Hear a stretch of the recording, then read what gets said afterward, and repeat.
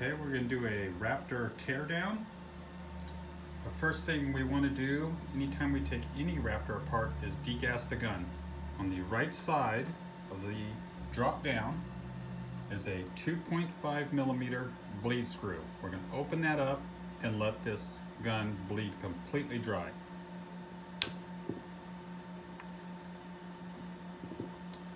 This gun's already dry, but this is the first step we would take, is to open up the bleeder, bleed it completely dry. Using that same 2.5mm screw, we're going to take out the 4 screws on the breech. So that'll be our next thing we do. Loosened up the 4 screws in the breech. Now we need to take the center screw out, but because the bolt is spring loaded and you try to pull it back, it'll cock the gun, and then if you take that bolt, it'll actually fire the gun. We don't want to do that. So we're going to put a 2mm Allen in. We're going to loosen up the set screw. Could be in any of these holes depending on how far the adjuster is up for the spring tension, and we're going to pull the buttstock off. So we'll pull the buttstock off. We've loosened the set screws for the spring tension adjuster, and then we'll pull the spring out. Okay, we have the buttstock removed.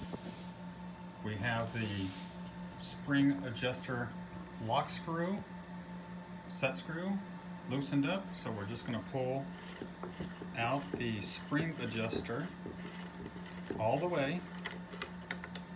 There it is. That's what the spring rides on. And then we're going to pull the hammer spring out. And there it is. And it just rides right on there. We're going to set that aside. Now we can cock this back and remove this screw right here. And that is a 3mm Allen. Oops, sorry guys, trying to do this with one hand here. So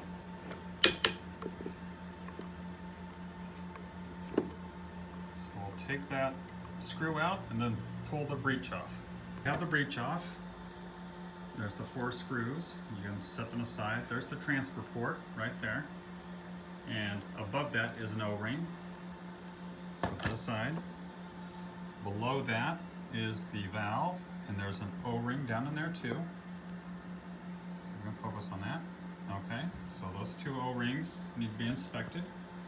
We're going to grab a, I believe it's 2mm, but let's verify that.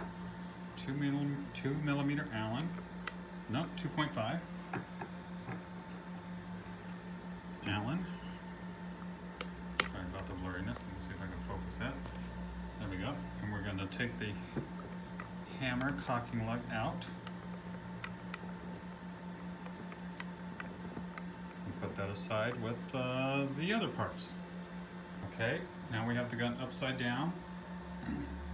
We did everything on the top that we needed to do, so we're going to take a 3mm Allen and take the 2 bolts that hold the mag holder / brace off the gun.